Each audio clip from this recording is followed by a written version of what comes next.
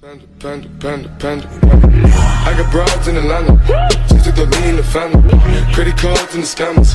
Getting no licks in the band. Legacies. So, und damit ein herzliches Willkommen zurück zu ich habe mein Trinken vergessen, scheiße. Egal. Ja, zu Suicide of Rachel Forster. Ich krieg immer einen 5 Minuten lang Vorspann, wenn irgendwie Suizid oder keine Ahnung, irgendwie so Opfer davon geworden sind, was nicht zum Spaß ist.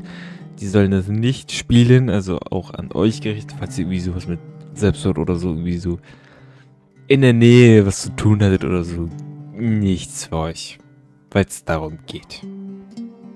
Habe ich jedenfalls verstanden. Fortfahren. Wir sind ja letztens in diesem wunderschönen Dachboden stecken geblieben, wo auf einmal diese Lattenroster weggeflogen sind. Aber hell. Ein bisschen Action in einem Horrorgame, das ohne Waffen ist. Vor allem das Horrorgame spielt ja Tage. Ich bin verwirrt. Äußerst verwirrt. Ich meine, das ist... Also, ich sehe meine Aussicht. Das untere Bild, dieses Hotel im Nichts ist, das ist Horrorgame. Okay, weiter geht's. Na nu, ich dachte, jetzt geht's los. Okay, nebenbei könnt ihr abonnieren, liken, ach komm halt da mal. Tag 8, wir sind über eine Woche drin. Nee, warte, doch. Inshallah, ich hab Bock.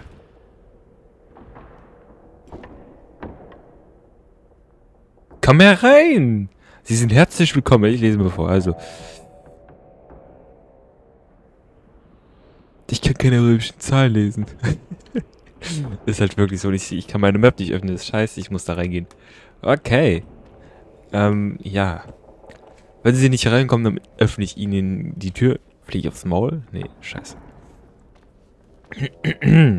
Was? Eine Flasche? Ja, kann ich gebrauchen, Digga. Nicht die? Aber, ja. Warte mal. Digga. Ey, manche Weiber sind echt ein bisschen weird. Ich kann es nicht öffnen, das ist ja geil.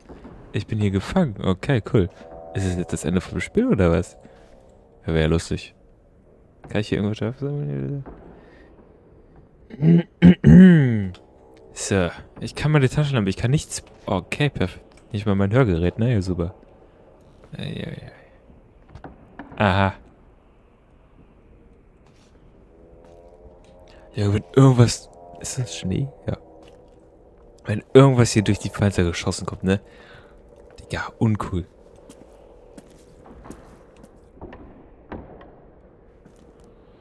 Krass, Mann. Ah, hier haben wir es doch. Das sieht einladend aus, ne? Immerhin aber Licht. Wunderschön. Guten Tag. Oh, scheiße, ich sehe nichts. Hallo. Oh, yes. Das super geile erotische Spiel, der Kapi. Gut. Ich kann meine Map nicht öffnen. Ich kann nichts machen, was ich machen konnte.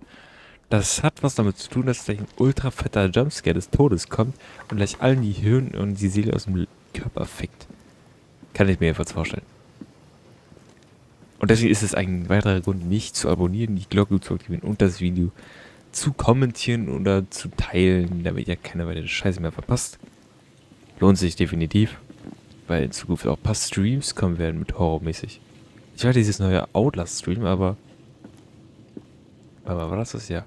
Aber da steht nur bei Veröffentlichkeitsdatum voraussichtlich oder, keine Ahnung, vermutlich 2022. Da steht kein Datum. Und das seit Monaten. Also ich denke, ja, das kommt 2023 raus. Oh, das kommt sehr, sehr knapp. Wo muss ich überhaupt hin? Ah, ich kann ja sprinten, den vergesse ich ja voll. Ja, dann gehen wir jetzt mal raus, ne? Tschüss.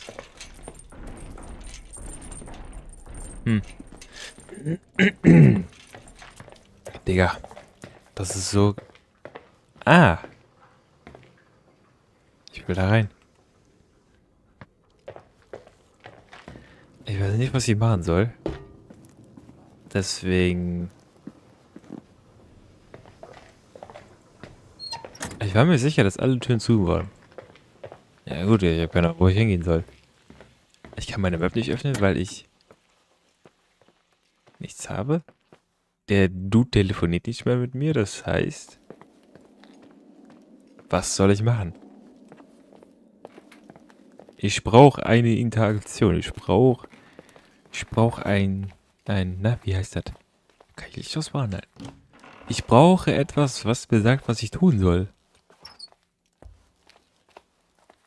Wir gehen in die Küche, machen jetzt Essen und dann chillen wir eine Runde. So. In der Mikrotonne. Ist ja schon leer. Ne, jetzt bevor wir das gleich machen. Lalalala. Schöne Töpfe. Feuerlöscher, sehr, sehr wichtig. Besonders in der Küche. Ja, 2 sogar. Das hat was zu heißen.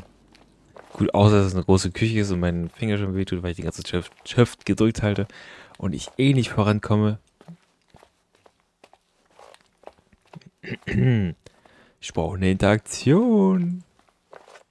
Ja. Oh, yes. War nicht schon immer auf, oder? Mann. Dick. Schreib mal nicht dick oder Penis an.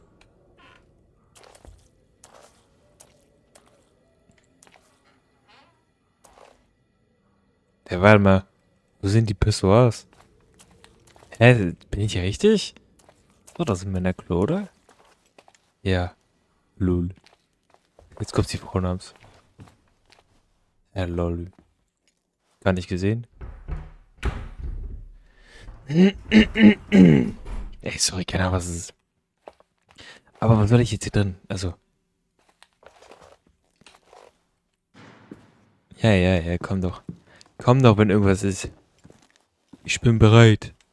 Ich und diese komische Puppe da sind bereit. Hier passiert rein gar nichts. Ja, wegen Mailog. Also wir kommen locker wieder auf den Dachboden raus. Lol. Oder hier. Ich warte auf Interaktion. Kann mal irgendwas passieren? Sag mal. Ich bin äußerst verwirrt. So, jetzt bin ich hier oben. Ah, hier ist so ein Telefon. Wir rufen mal den Juden alten Dude mal an. Ah, hier ist ein Feuerlöscher. Schön, ja, schön. Museum. Nee, da möchte man nicht hin. Das ist mir langweilig. Das war kein Deutsch, aber ist egal. Ah, hier. Ich kann dich telefonieren. Ach, halt doch dein Maul. Ja, was soll ich denn machen? Junge. Schimmel, Pimmel. Da will ich rein. Da kommen wir auch noch rein. Nee, Mann. Was ist jetzt der kürzeste Weg, um nach unten zu kommen? Ja. Also Fenster zu springen, aber war das schon immer kaputt? Ich glaube ja nicht. Ja, das heißt, wir haben Gesellschaft. Endlich. Komisch, dass ich das mal sage, dass ich mich freue über einem Horrorgame, wenn mal irgendwas kommt. Aber naja, gut. Hier passiert seit 8 Tagen nichts. Man hört nur Geräusche und so. Und wo ist die Lobby? Ansonsten passiert da nichts. Wie gesagt, sehr komisches Game, aber zweimal.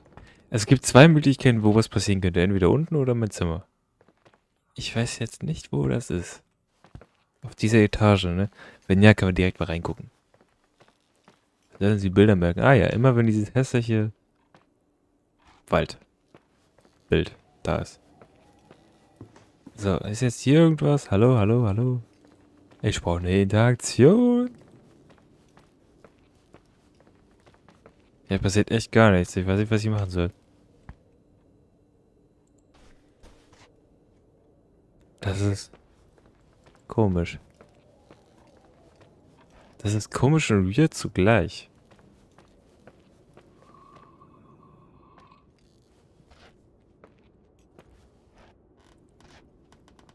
Warte. War das schon immer? Also...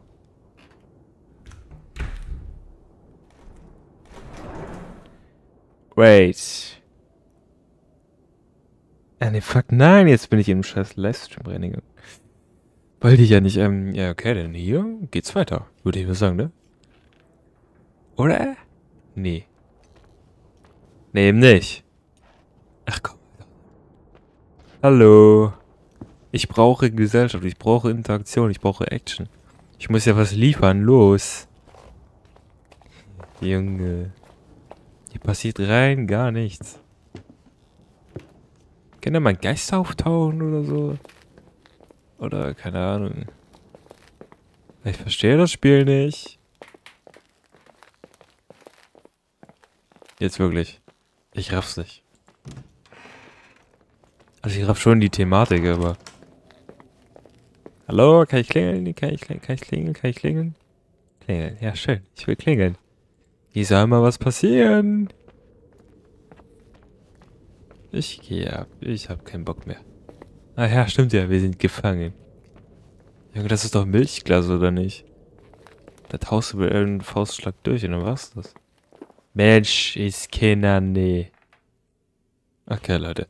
Wir sehen uns, wenn ich irgendwie vorangekommen bin, also bis gleich. Ein paar Sekunden später.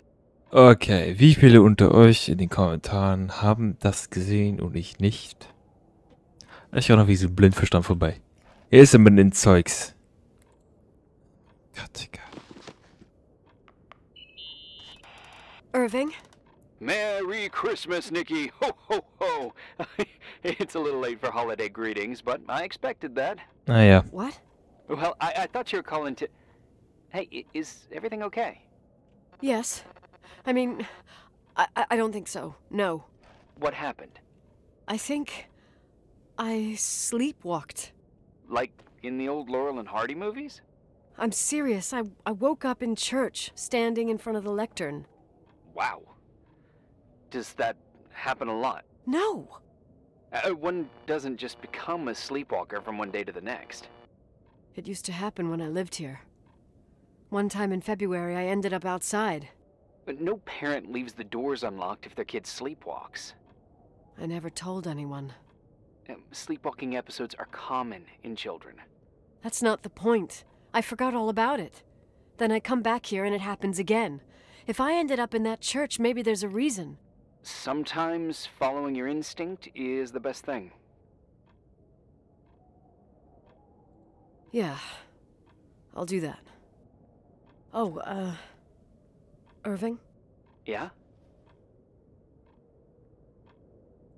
Merry Christmas.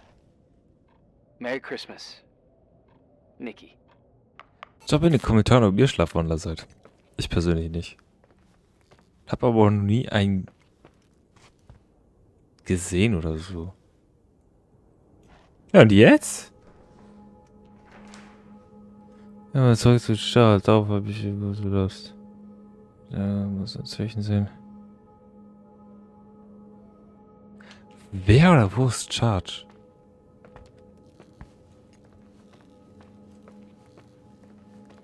Ist das normal, dass die Dinger da... Oh wow, ich sehe gar nichts. Irving? You still awake? Yeah, sure. I thought you'd gone back to sleep. No, don't worry. I'm not good with words. Jetzt mal ein bisschen Weiber-Talk. With people. I feel like I don't thank you enough. I really want to be there for you. And it would be interesting, nice, I don't know, to meet, maybe? If I ever get out of here. Anyway, yeah, it would be interesting. Irving from FEMA. Oh, cool, yeah. What would you like to do? A day at the lake? I think I caught a glimpse of Hauser Lake yesterday. That would be nice. Yeah, it would be nice. So, I'll organize it. Yes, sure, yeah. Cool. I'll go. Yeah, me too. Okay. Das ist schön, das ist schön. Haben wir ein paar Stimmen oder so? Welche Taste landet da hier? Nee, hier war nicht. Hello, hello. Krieg ich jetzt ein bisschen Action? Ja. War ja klar. Oh. Mein PC wird gleich abhauen, Junge. Mein ganzer Tisch vibriert. Eieiei. Gut. Dann hören wir mal weiter. Ich höre nichts. Und wie Sie sehen, sehen Sie nichts. Und wie Sie hören, hören Sie nichts. Aber dafür, dass es im Dunkeln spielt, ist es ganz schön... Ja, hell. Sag ich's mal so. Schön. Das war nicht schön. Ja, Junge, hör auf. Das war nicht schön. Oh. Oh. War das schon immer so? Ich glaube nicht. Hm. Naja. Immerhin haben wir Strom. Das ist doch schon mal etwas, ne? Oh. Waren wir hier? Ja, Blick. Wo eigentlich dick dran stehen sollte. Wunderschön. Also wer hat das gebaut oder konstruiert? Ich verstehe es nicht. So viele Gänge nebeneinander. Ganze Fenster durchkloppen, die... Ja. Ich denke, solche Holzstühle kennt man doch einfach. Oh ja, quietsch mal rum. Ja, das liebt man doch. Ja, man, sowas hat man doch gerne. Dieses Bild. Ich weiß nicht, was ich damit anfangen soll. Das ist irgendwie weird, Digga. Ich meine, na gut, Corona-bedingt nicht sehr freundlich. Würde ich mal sagen. Aber stellt euch mal vor, ihr seid in dieser Zeit, Digga. Das ist doch komplett komisch. Naja. Egal. Durch diese Tür können wir wahrscheinlich irgendwann kommen. Bin ich mir nicht sicher. Wie gesagt, wir können durch die Türen, müssen aber nicht. Ne? Also das kann doch nur Dekoration sein. So wie 90% aller Türen geht ja. Geht ja. Später sucht noch jemand. Yeah! Noch mehr Geräusche. Ich lieb's. Das ist doch schön. Warum ist dieser Raum hier? Was für Zweck macht das? Du setzt dich hin, guckst eine Wand an. Ich verstehe diesen Sinn dahinter nicht. Oder ich weiß es nicht. I don't know. Was? Hexenfeuer des Hotels. Und hier genau, ja gut, hier kannst du quatschen und saufen. Aha. Aha.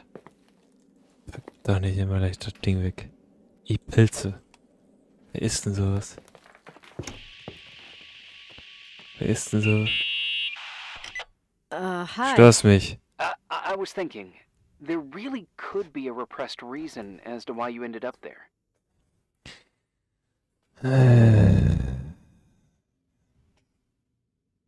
Ja. So you've come to the conclusion that I'm not crazy? Never thought that. Well, at least not in this case. Oh, fuck off. Hey, language, Sister Nicole. All right. So, if I think about the church, I think about my mother. She often helped Reverend Forster. She decorated for holidays, did fundraising, and put up booths to involve the whole community in parish activities, you know, that kind of stuff. I know what you mean. I think she found gratification in doing that, something she didn't get elsewhere, including the hotel. When we moved to Portland, she quit. Fundraising? God. I gather you didn't exactly have a high opinion of your mother when you were a kid. Well, she was really busy with the hotel. I was always running after Leonard. He was much more fun than she was, no doubt about it. He was a philosopher capable of calculating the motion of celestial bodies while taking apart and refitting a motorcycle in less than half an hour. What about her? In the same half hour, she could have audited a business balance sheet. There you go. Ah, a businesswoman. No. What I understood later, living in such proximity to her, is that Mom loved feeling needed. A religious community like ours makes you feel... Oh, es geht sogar gleichzeitig. Without a doubt. I suppose. Interessant, interessant, interessant. Was haben wir hier?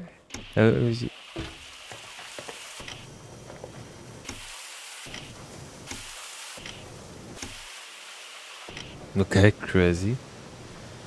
Ja, wow. Da wollte mir jemand sparen, ne? Nicht wahr? Machen Sie... Oh, wie sich das anhört. Machen Sie Geräusche, identifizieren Sie sich. Hier kommt die SWAT-Einheit. Ja. Ah, hier nichts. So fette Keller kennt man doch eigentlich nur von Schulen, Alter. Oder nicht? Oder liege ich hier falsch? Wo bin ich jetzt gelandet? Ne, falsch. Mann.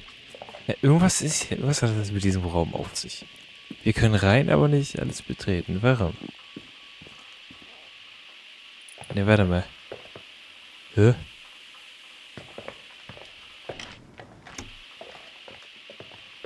Wie kommen wir nochmal zum dreckigen Dachboden?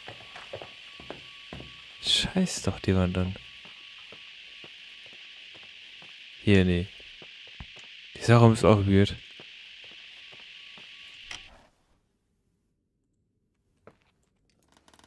Jetzt mal wirklich. Hat der nicht einen Weg hingeführt? Ich möchte sagen, doch. Nee, hier ist wieder nichts. Junge, wer so der findet. Ah ja, hier. Wusste ich's doch. Dieses Smiley ist auch ein bisschen weird. Aber ich bin froh, dass wir überhaupt Licht haben. Das ist das.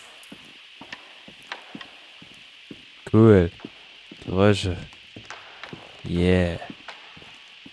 Noch mehr Geräusche. Ja, Dunkelheit. Ah, hier.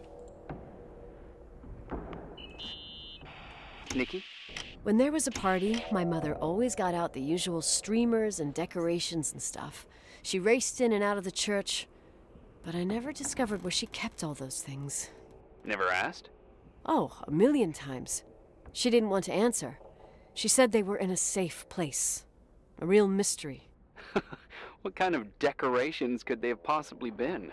Nothing explosive. It's just that I had the bad habit of sneaking all over the place and forgetting what time it was. There was that huge lady, the assistant cook, Mrs. Bryce. She used to get so mad. A judicious girl.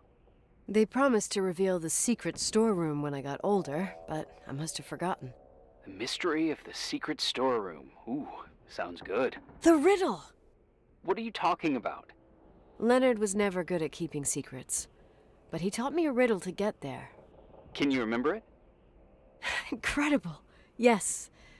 Oh, something like, down the stairs, watch your step, don't fall apart or it's your end, round a corner, turn around, there's your way in front of you. All that's closed can be open too if you see beyond its looks. But how can I remember it? How it's... I... Wow. A total mystery. Wanna play? Yes, I need to think about it. I have no idea what it means. I'll call you if anything comes to mind. Und weiter geht's mit den Quatschen. Eine Orgelmorgel. Oh, ich kann spielen. Oh, yes. Wanna play the organ in a church in the middle of the night. Really? Hey, what are you doing there? Dunno. I think you stayed on the line. Didn't notice. Okay. You think it's too horror? The church, the organ, the notes reverberating in the dark? It's been years since anyone played it. My mother's heart would break to see it like this. She adored it. You should take it with you to play it in Portland.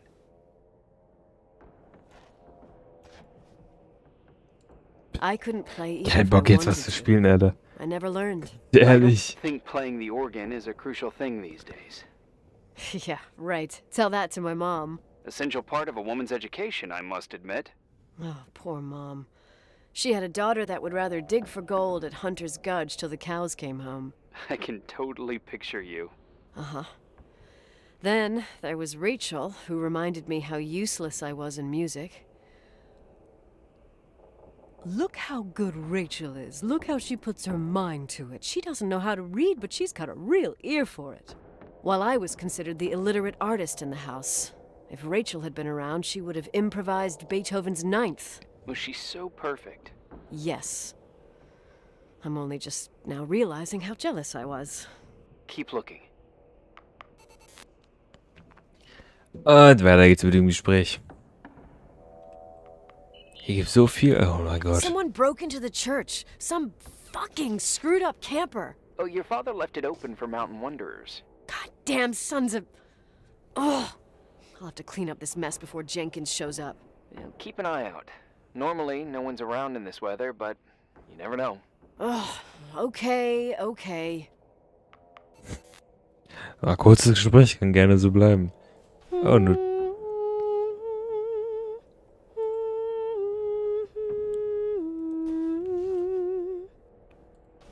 Ja, mehr Notenblätter. Mein Junge. You practicing for the church choir now? I know this tune. The souls that come out of their graves. It's from the book of Revelation. Achso. Can I ask you about your mysterious father, who you only sort of mention? My father was nothing like Leonard. Well, I don't know what happened between you, but if you want to talk about it, I will. But not now. It's complicated. Yeah, I get that. Believe me, I do. Thanks. Wie hat es dieser Schmetterling hierher geschafft? Und zweitens, was steht da?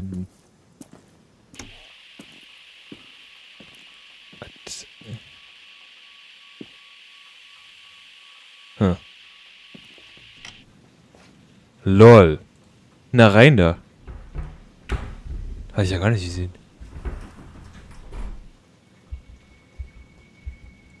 Oh, shit. Let's go, ne? Geh rein.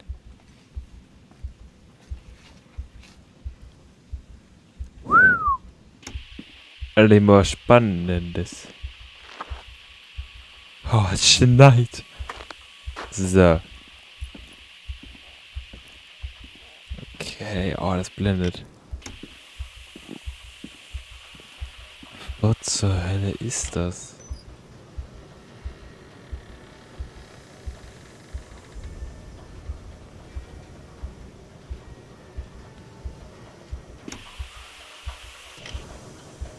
Alter.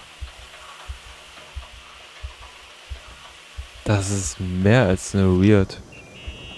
Nicht jetzt. Oh, shit. So, found the mystery decorations? No decorations. Is everything okay? I found something. What? It's like someone built some kind of bedroom. Irving, you there? Of course, yeah. What bedroom? Tell me what you see. Okay. There's some windows.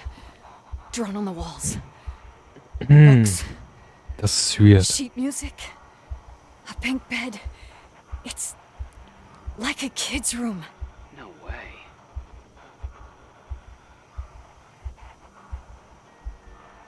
This place doesn't make sense. No one would live down here. Nikki, I think you should get out of there now. No, wait. There's got to be an explanation. Okay, that's it. Now I'm calling the head office in Billings. I'm telling them it's a code red emergency, so they'll have to... Jesus Christ, Irving. What? This is all Rachel's stuff. Understand? It's her room, a replica. You don't know that. You can't know what her room looked like. Everything here reminds me of her. Let me look around. I'm sure I'll find an explanation. But my other hand's on the red phone. Keep it there, but don't make the call. I need to figure out what's going on here. Ja gut, ne? Also, ja, die ist leer. Did you get out of there? You know by any chance if Rachel wore a retainer? Schlüssel? Maybe.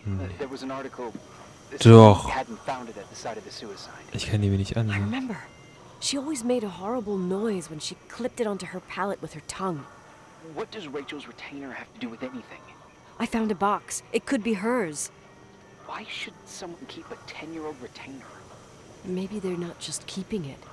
Maybe they're using it. The box is empty. No way. I can't. Let me go on.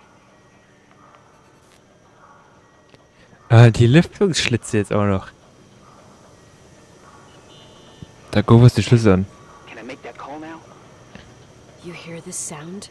Come on. Listen. Hear it now? What is it? Sounds like some kind of mechanism. I'm in front of an air vent that could be connected to the top floor. Leonard had a grandfather clock up in the attic. You can't hear things from a room that's far away. Can too. I used to lurk in front of vents like this to spy on guests in their rooms. You're trying to tell me something. The attic is where Leonard gave Rachel speech therapy sessions. Maybe you could hear what was going on up there from here. That doesn't help. Listen, I need to get into the attic. I need to figure out if a clock like that could still be working. Maybe there's someone who still takes care of it. Nicole, please. I'm hanging up. Call you later. Okay, was hat das mit diesem Schlüssel auf sich? Zum Außen. Ja, perfekt, Digga.